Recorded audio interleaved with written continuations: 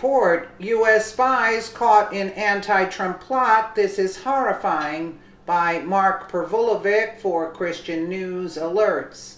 It appears that some members of U.S. intelligence agencies acted to undermine the authority and respect of the president to other national spy agencies.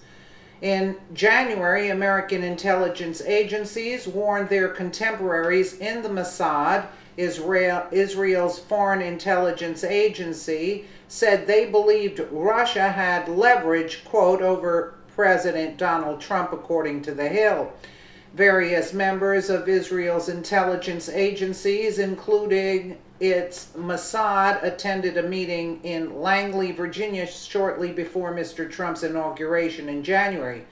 The meeting remained relatively uneventful until one top American intelligence official said that he thought Russian President Vladimir Putin had leverage over his new American president. The American official warned Israel to be careful once Mr. Trump entered office, warning that he thought sensitive information might end up getting leaked to the Russians in the future. This occurred in the same week that President Trump fired FBI Director James Comey, who was overseeing an investigation into alleged Russian interference in the 2016 presidential election. Reports say that President Trump referred to Mr. Comey as a, quote, nut job. Earlier in the year, it was revealed that the former FBI director was already drafting an exoneration letter concerning presidential candidate Hillary Clinton well before he interviewed many key witnesses pertaining to the private email server scandal. It was this revelation, among other suspicions, that cast doubt on the former FBI director's impartiality and justified, in some people's eyes, the decision that Donald Trump made to fire Comey from his position.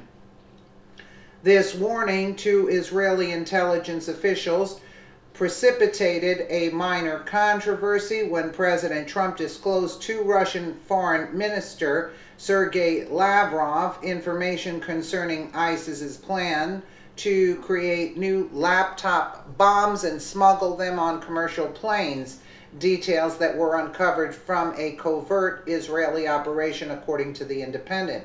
The operation, which had 2 helicopters flying a team of commandos and Mossad operatives into Syria to gain information on this newly reported weapon, was shared with the United States with the assumption it would be kept secret. We have an arrangement with America which is unique in the world of intelligence sharing, said one intelligence officer as reported by The Hill. We do not have this relationship with any other country.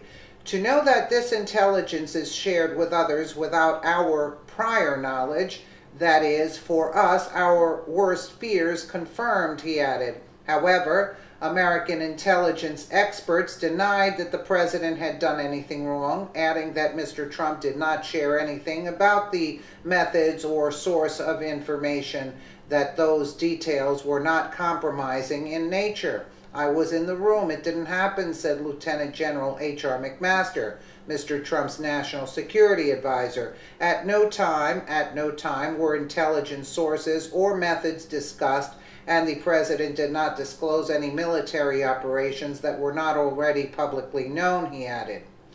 The notion that the Kremlin had sensitive information on Donald Trump first emerged from Christopher Steele's dossier, a former intelligence operative himself. Mr. Steele was commissioned to write a report that amounted to a series of unverified accusations on behalf of a Clinton-funded political research firm, Fusion GPS.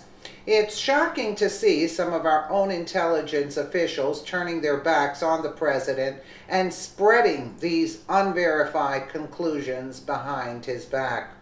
Let me know what you guys think in the comments below, and again, thank you so much for watching.